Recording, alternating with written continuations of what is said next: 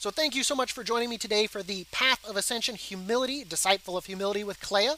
We, of course, will be doing Thran'tiok. So we come over here to Thran'tiok, come down here to Humility. Of course, I've already chosen Kleia, and for this we're going to be taking the Deep Echo Trident. So you just come over here, choose Deep Echo Trident. Now, the way Thran'tiok works is he is anchored in the center there. The thing is, you don't want to get too close, is he does do melee damage, and it's a lot of melee damage. Luckily with Kleia, you can kind of stand back from a range with your Ascended Strike outside of his melee range and just have to worry about his spell damage. So for this, since he's anchored there, he has 4 phylacteries around him. Each contains an ability. So you have to destroy one of these to remove his shield. It makes him take 20% more damage while that is destroyed for about 20 to 25 seconds. And you want to DPS him during that. The closest one here will be Terminal Destruction, which is a kind of a longer cast, but it does a ton of damage if it hits you. You have Greater Necrotic, which of course is just a regular necrotic bolt. It doesn't do nearly as much damage as Terminal or as Word of Suffering, which is a dot, which will come from this one.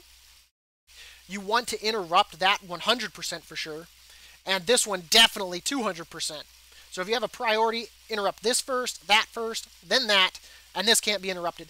But this one's Death Blossom. What will happen there is he will spawn a circle kind of where he's standing. There is a safe zone slightly beneath him. It is unsafe to go for it. I would not recommend it unless you've heavily practiced it on the PTR.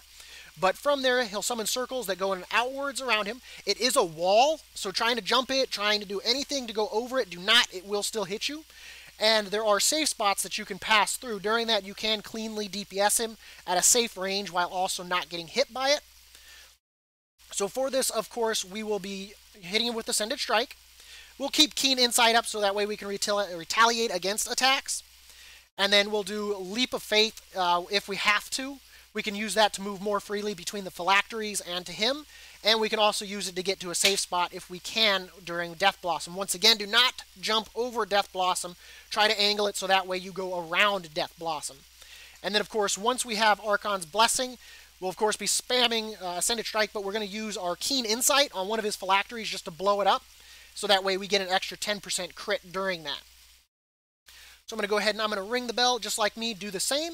And then also leave a like, leave a comment. Feel free to subscribe or follow me whether you're watching on YouTube or Twitch. On Twitch, you can find me under the _Dab86. And for this, we will be doing the fight starting with the Greater Necrotic, then Death Blossom, then Word of Suffering, and last but least, Terminal Destruction. We are going to go ahead and use the punching bag here to generate more energy. So we'll start off with Archon's Blessing. And of course, we do have Charm of Persistence and Charm of Focus up. So we're using both of those here.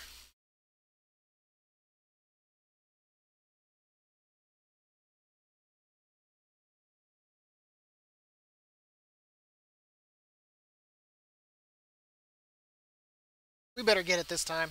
It's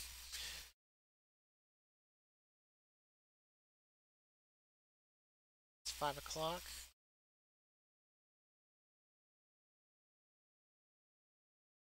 I really don't feel like it's helping me generate anymore. Like, maybe it is, I'm just not noticing it.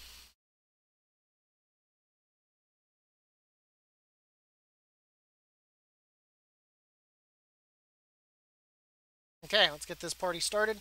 So now we're going to come over here to the phylactery. We're going to start off on it with our Archon's Blessing and blowing it up for extra crit.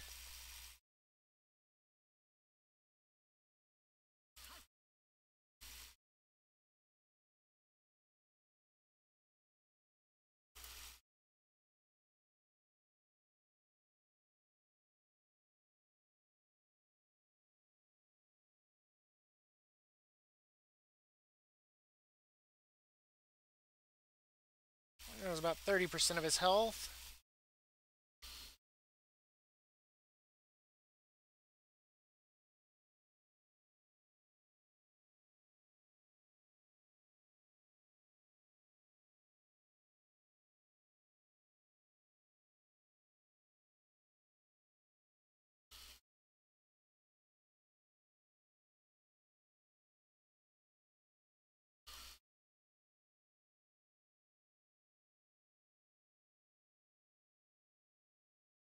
Those are some good placements. Should be one final cast here, I think.